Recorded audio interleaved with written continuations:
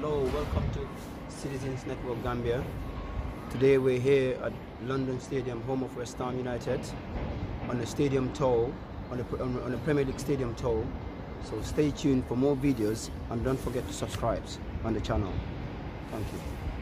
The chairs around, and then David Moyes has the interactive screen here, and then he talks about the forthcoming game, you know, tactics and all that, what to use. But as you can see, we've still got the Olympic rings in here, so it's still keeping the Olympic feel because it was the Olympic Stadium. But as I say, in 2016, they changed it for the West Ham field.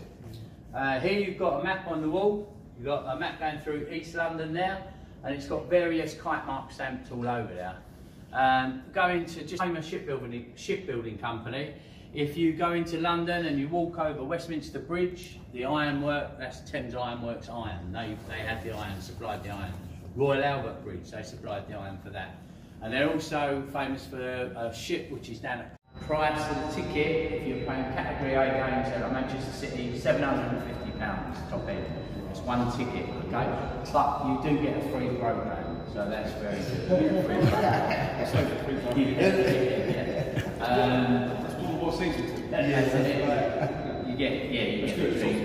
You get a 4-course meal, but it's very small. No good. But you do get nice seats in there. But this is called the Royal East because this is where the Queen watched the Olympics. Okay, so we'll be walking in royal footsteps when we go in there. So you have to walk like the Queen. She's very old now, 96. When we go over here, you'll get one of these headsets and a handset. And what we do is I'll play a couple of videos around the room just so you get relevant to where we are. So we're going to go and sit on these.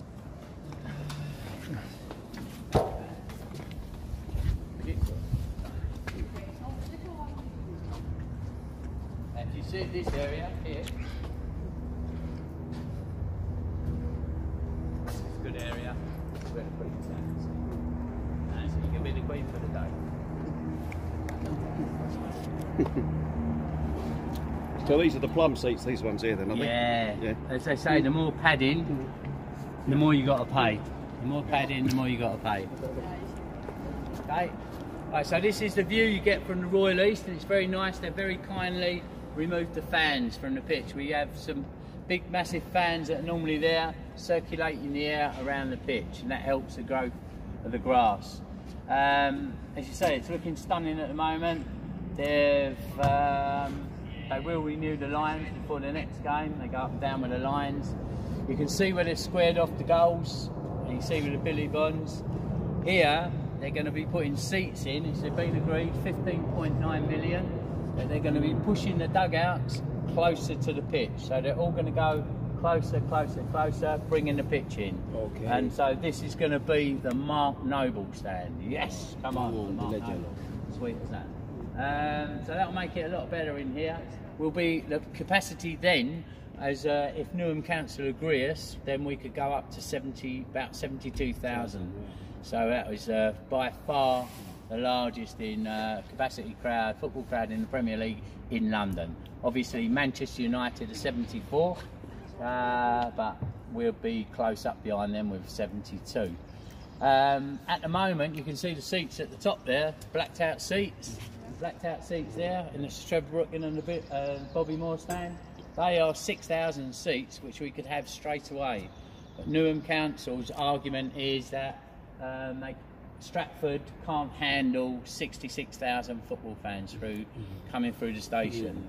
But what the funny thing is, they'll let 80,000 music fans come through there. So what is the difference, you know? They've definitely got 62 and a half at the start next 62 and a half, yes. Then they try, because they did then change it they're halfway pushing through to the 66, season. yeah. I think it's just a gradually Is there chipping away. 67,000 seats here already? 66, yeah, 66. Okay, That's what they are with them ones. Yeah. And then with this, I say, it'll be massive. They've started doing this They said already. they've dotted, they said that they're dotting another 800 in as well as these extra ones. Are they filling in some of those gaps? Yeah, I think they're talking about 2 standing areas as well, aren't they? Yeah. On this one, on both ends, right, you know. So, yeah, it'll be. Yeah, I mean, it'll be good if they fill it. It'll be fantastic. If you go back to the Olympics, this is what the stadium was for. So, if you think in 2012, £430 million for the actual stadium. And the whole of this stadium and the site around it, the Queen Elizabeth site, sustainability and low carbon footprint was always in the mind. So that, as I say, they use reclaimed bricks, reusable metals, different ecosystems for the rain, and the same with all the buildings in the park.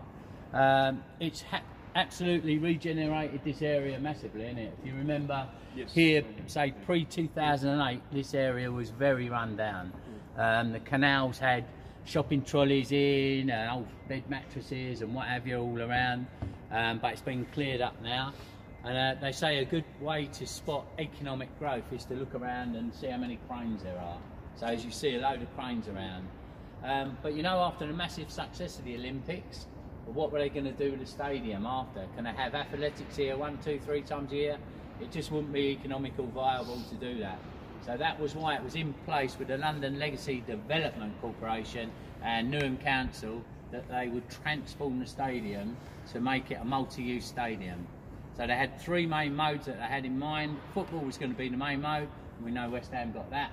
They would have athletics, where they have the anniversary games and different meetings here. And then the third would be music, where they put the stage down here and they cover the pitch, and you'd have up to 80,000 in here. But to do that, they had to do certain things. So they changed the layout of the seats. They took these out so the seats can go in and out, retract in and out. They did the roof. I mean, the roof to begin with was a lot shorter, and the floodlights were half in, half out. So it's gone extended out, and they've come in under. So now this is the longest and the largest cantilever roof in the world. It's like 45,000 square metres. Each of the floodlights 45 tonnes each, but you do get fantastic acoustics from the actual roof. You still get wet if you're in the first 10 rows. The rain is not very kind. It never comes down straight. It always comes down that way, yeah. I sit over there, I'll get wet every time. Yeah, you take that, that's part of it. You take it. At the pitch, so that's it. So, but you do get this sound as well for the music. So you get the bands are on there. They've got their amplifiers and all the fans singing and all that. So it does reverberate round. A good way to actually test it, while it's nice and quiet now, is just to shout. So what I always do now is shout, "Come on, you Irons!" Okay. So after 3, I'm going to count you in, and we're going to shout. Yeah. Right. Clear your throats. Right. 1, 2, 3. Come on, you Irons! So you see, exactly, yeah. All the way around. Yeah. So you can imagine when you got 60,000 in here, soon to be 62.5, you do get a massive atmosphere here. And West how Ham much are was massive. it if there was stands here? Sorry? How much would it be? Not something they're thinking about doing. They've got enough on their plate. I do not know. Yeah, it's a bit odd having them. Yeah. It's just like it goes, isn't it? Yeah, it's just the way it goes. Yes. They've it's impressive. Time League Cup in 1941. But this one was the 1964 FA Cup, played at Wembley. West Ham came from behind to win 3-2 against Preston North End. Ronnie Boyce there scoring the winner. And then we went the next year, Bobby Moore lifted up the trophy there. Then he comes back to Wembley, lifts up the European Cup Winners' Cup there in 1965. They beat 1860 Munich 2-0, and Alan Seeley scoring his goals there. Then you come over here, you've got the FA Cup, but in between there really, West Ham won the World Cup for England in 1966, because most of the players were West Ham, and all the ones were what scored, Martin Peters and Jet Furs. So Bobby Moore, he went back to Wembley 3 years on the trot and lifts up the trophy. Absolutely fantastic. Then there was a bit of a gap until 1975, and that was the Alan Taylor show. He scored 2 goals in the quarterfinals, 2 in the semi and 2 in the final. So Alan Taylor, top man. 1980 would have had there Sir Trevor Brooke in, where he's doing up his bootlace and headers the ball in the net against the Arsenal. Over here, actually on Sunday, the players parked here. They don't normally park here, but they have done a couple of times. Manchester United, they parked here, and for Arsenal, that's when you saw like the Ferraris out there, the Lambos, and Declan Rice's Porsche and all this. But they are sponsored by Audi, so you see a lot of high-end Quattros that they have. But normally they'd come, they would come from the training ground, Rush Green, on the coach, park here, and they get off and they come through. So as they come through these doors, you've got all the press lined up along here. So they're trying to grab an interview. And on this little bit in the middle, that's where they put the sponsor screen and they do the interviews there. So you'll get David Moyes who'll give an interview straight along here, and you'll also get the opposing manager who will do an interview there. If a player is contractually agreed to do an interview, he will do it there. But you know what they're like normally? They're in, headphones are in, they're straight and they turn left and they're in the dressing room. Yeah. So the away team, they come through here, and this is the away team. And if you see there where it says this way, we send them down this way, through those big double doors at the back, round to the left by there. We've got a 100-metre warm-up track which is inside, send them round the back of that, and then back round and then into the dressing room. But effectively, they could turn left here and it's third door on the left. So we're making them walk a long way. Yeah, they come around there, oh, what's happening? I'm so tired. Well, they do it as like, they first of all done it as a COVID break, it's called. These go up. They keep them apart, you know, for the COVID, and then they go on the pitch and they're all over each other. So here we've got the legends and the record holders. Sir Trevor Brooking, so Knight of the Realm. He holds the record for being Hammer of the Year. So Hammer of the Year is like Player of the Year. He holds that 5 times. No other West Ham player has won it 5 times. How does Mark Noble not have this? Like. Yeah, I know. Yeah, it's just the way it goes. Who's in this tie? Who the fans vote for? It's done by the fans. Here, Billy Bonds, 799 appearances. Right. So tomorrow night. Get him on for 2 minutes, give him 800, yeah, that'd be nice, yeah. Get him at the back there, he'd be nice and strong at the back, still fit, I think. No, he played here he played and managed 27 years at the club, played till he was 41, 2 FA Cups, you know, he's got a stand named after him, an absolute legend, Billy Bonds. 6'2", eyes are blue, Billy. The British Empire, sadly passed away 2019 of Alzheimer's. So now they're trying to link a lot of this heading the ball, you know, in sports and American football with the bashing of the heads and rugby. So they're getting a lot of dementia stuff, Alzheimer's, so there's a lot of research going on. And then soon, I think, you know, they said that, I don't know if it's happened yet, but they're going to put stickers. Dressing room. Yeah. These are the current team. He was in the under 23, yeah, it's good, it's good, yeah. He's probably So, you think 123, so there must be, oh yeah, let him come. Yeah, Mikel Antonio looks like 26-inch thighs, so like, it's like a waist, isn't it, of a lady. Absolutely huge. Right, so we go, is it? Here we go.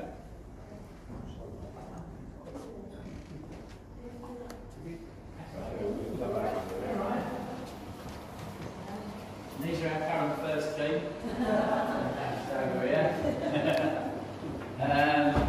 Yeah, so this is the dressing room, there you go. David Moyes, he likes to use this formation ball, very old school, you know. We go 3-4-3, 7-4-7, 6-2. Yeah, so this is all laid out. This is a James, the kit man, J-Mo, he lays it all out. Let's put that shirt that way around. Have a look, you can sit down if you like, and then photographs done with them, or whatever you like. Yeah, rise, of course. Yeah, Declan's. Declan's still got his safe open, he's left his Rolex and his Porsche keys in there. We've got, just over there is the blank one, and that's Bobby Moore's shirt. Okay, so they always lay out Bobby Moore's shirt in respect of the number 6, Bobby Moore. No one can wear the number 6, so he retired it 50 years after his anniversary and played against Manchester United in 1958. Matthew Upton, he was wearing them now. You always get a picture on the wall there. So Thomas Souček, Hammer of the Year this year. Declan Rice was Hammer of the Year last season, and then the season before was Lucas Fabianski. He's over there. David likes to use this as well, the analytics, you know, so a bit like Sky, they do all that. Mikel Antonio sits there because he has his music blocks, so it's quite noisy, so they leave him here. Mark Noble obviously sits there. So he's only got the one last game there in this dressing room. Like captain, so he'll be sitting right there, controls the room. You can see the stub marks on the floor. This is where the players will gather before they go out. So the away dressing room is it's larger. His manager, the gaffer, what he wants to see at half time. So he relays back to Paul Nevin and it goes back to Stuart Pearce. He puts it to the analytic guys. So the analytic lot, their room's just there. They get everything in there. They get it all ready for him. So when he comes in, David Moyes at half time, he can put on the screen and go, right, who was on him on that corner? How did that effing go in? And then you can see, like, I mean, a lot of the times years ago, they never had this, you know, so now, and that's it. I think Alex Dallas that's Harry. Yeah. Chief Duke No. player that they No, they don't even like flashes, so they don't really use in that much. So obviously if they've got a muscle strain or something, into the wall, let all the blood flow through really quickly, and then the buckets of ice in there, into there, 5 minutes, and then the blood really slows down. And then they get out, and then when the normal temperature starts to come back, the blood pulls in fresh nutrients to help the actual muscle repair. So you've got the showers here, claret and blue.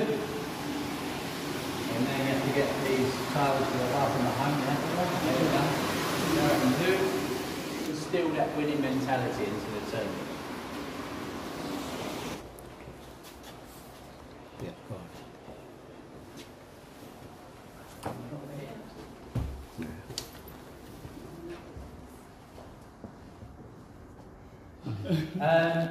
They bring them out here.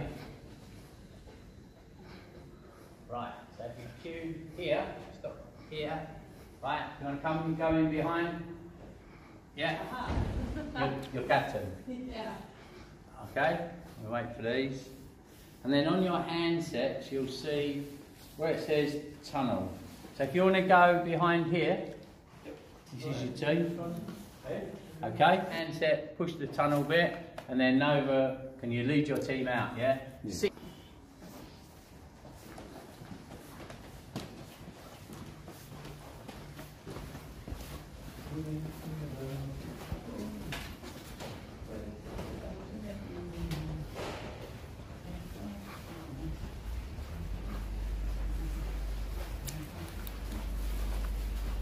Oh, sunshine at all. Wow. There you go. There's the bubbles. You didn't. The bubbles, yeah, are there. The machine, you've got the machines here. Yeah. They are. We're going to be actually doing that soon. We're going to have it to come out to that, so it'll be part of the tour, which will be good. Just here, this is the track underneath. You see, that's the track. Okay, so you got like the running track there. So you got, if you want to sit down in the manager's chair, it's the one on the end there. You want to have a photograph. That's the home dugout. This is the away dugout.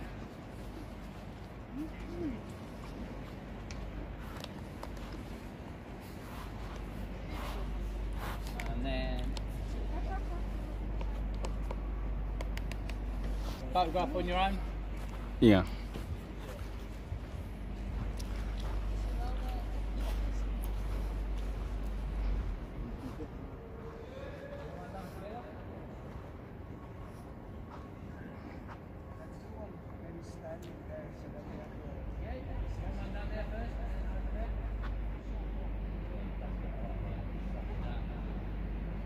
In the bowl. Right, I need your aim captain. Right, okay. So Where's that way? It ain't that yet. Go there. Sit. do one that way. Yeah, just go there now. Right, lovely. Yeah. Going over this way. I'll say if you want me to do a photograph of you, both of you in a minute, I'll do it over there. Okay. Right, here we go.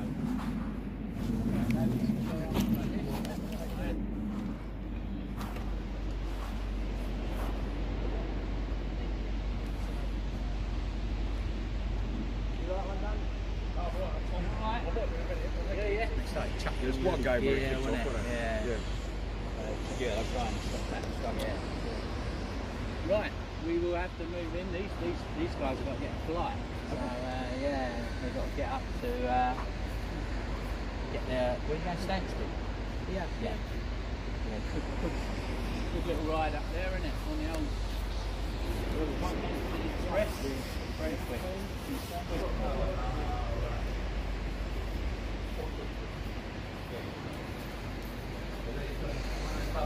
One that goes out to the tunnel.